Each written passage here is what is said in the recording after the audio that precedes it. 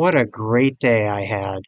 Riding the QLine, stopping at Shields for some Detroit-style pizza, and visiting the Detroit Historical Museum, one of my favorite spots to visit in Detroit. So let's not waste any time and hop on board. I got on the QLine just south of Mac and started heading north. And I'll point out some of the streets and buildings as we head up.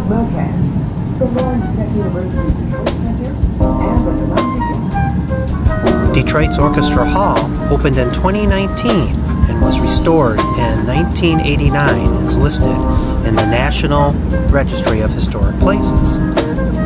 The Music Education Center offers civic youth ensembles from the DSO. The Garden Theater opened in 1912 and is now an event and planning center.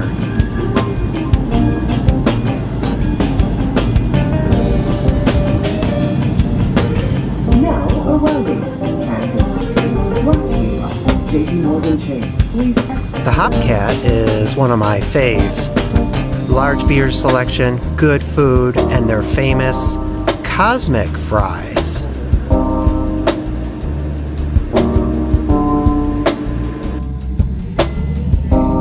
The David Whitney Jr. Mega Mansion was completed in 1894 and turned into a restaurant in 1986 after restorations. These are condos just off the campus of Wayne State University.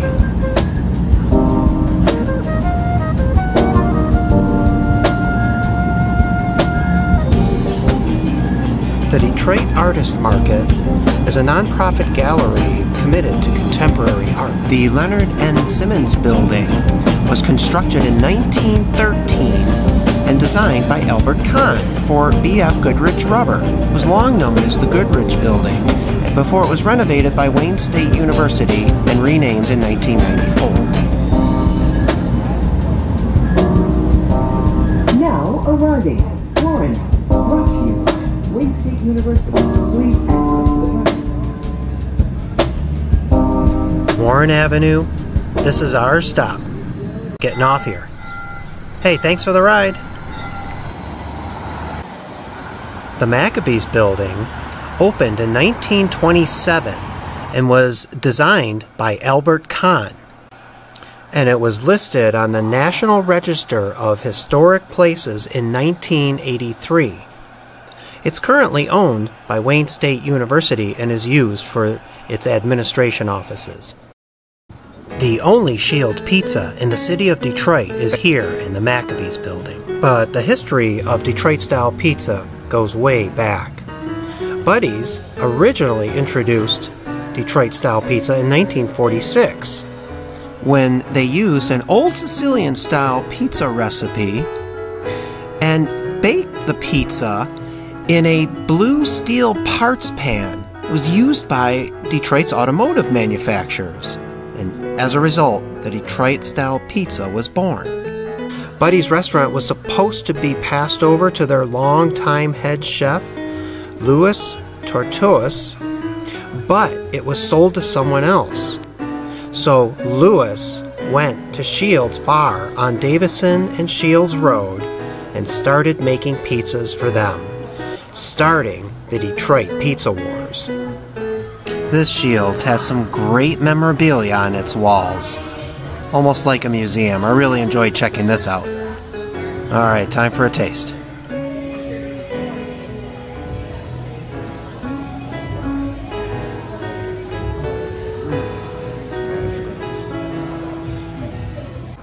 And after a delicious lunch, it's time to walk up the street and check out the Detroit Historical Museum. This has been one of my favorites for many years, and I've been coming back over and over. There are so many great exhibits here, and they're adding new ones all the time. But every time I come back, I have to go to my favorites, and that's the Gallery of Culture. I also love the Motor City Music exhibit, and I can't go here without stopping to see the Glancy trains and the streets of old Detroit. So let's check out the rest of the museum.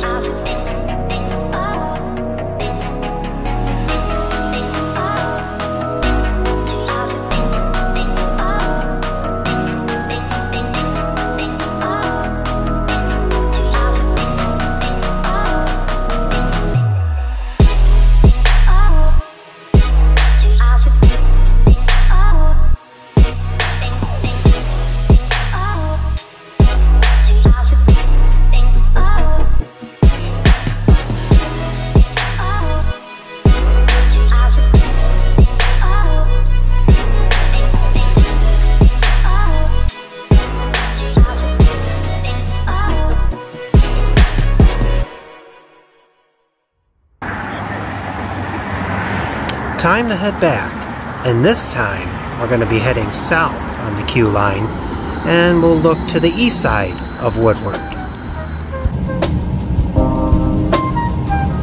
The Detroit Institute of Arts is a world-renowned art museum. It was founded in 1885, but this building here was opened in 1927.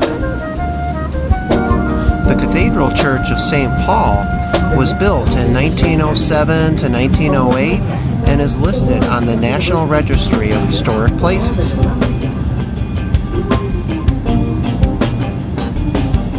The first Congregational Church was built in 1891, and an addition was put on in 1921 that was designed by Albert Kahn, and it too is on the National List of Historic Places.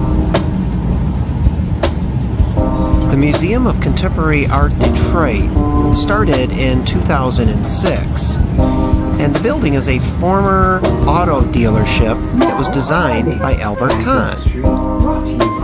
There's a northbound QLine streetcar across the street. The QLine opened in 2017 and rides along a 3.3-mile track up and down Woodward. The beautiful Art Deco style Majestic Theater was built in 1915. And it was restored in 1984 and 2018, and it too is on the National Register of Historic Places. The Plaza Apartment Building is a complete restoration of the iconic Hammer and Nail building. It was constructed in 1965, and it was originally intended as a tribute to the local carpenters union. The original Hammer and Nail sign that was on the building is now displayed in the Hammer and Nail bar on the first floor. Just beyond Mack Avenue here is the site of a future AC hotel. This is the Bonistel Theater. It was built in 1902, designed by Albert Kahn and Howard Crane. And it saw its last play back in 2019. Right next door is the Kahn Print Shop, which was built in 2019 and designed by Albert Kahn. It sat vacant for many years before being restored and is now the Michigan State University Detroit. Bakersfield Tacos is in the old Crystal Ballroom building, which was built in 1919. It had the facade updated in the mid-30s to give it that Art Deco look. And in 2005, it was restored to include retail and residential units. Just down Watson Street here is a pub called Second Best. It looks pretty cool. I haven't checked it out yet, but I sure would like to. The Fine Arts Theater opened in 1914 and was designed by C. Howard Crane. Unfortunately, it has been closed since the mid-1980s. This is the former First Presbyterian Church, which was built in 1889 and is on the National Register of Historic Places. These Brush Park condos were built sometime in the 1990s and began a comeback for the Brush Park neighborhood that had been abandoned by the 1960s.